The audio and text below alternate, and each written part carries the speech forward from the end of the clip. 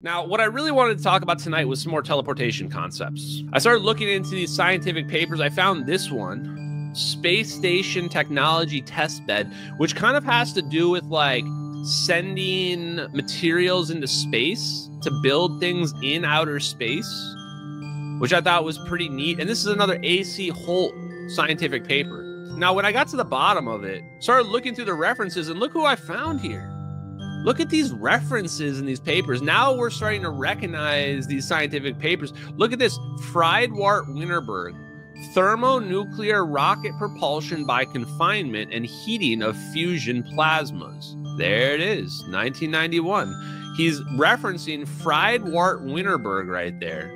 Can the world get any smaller?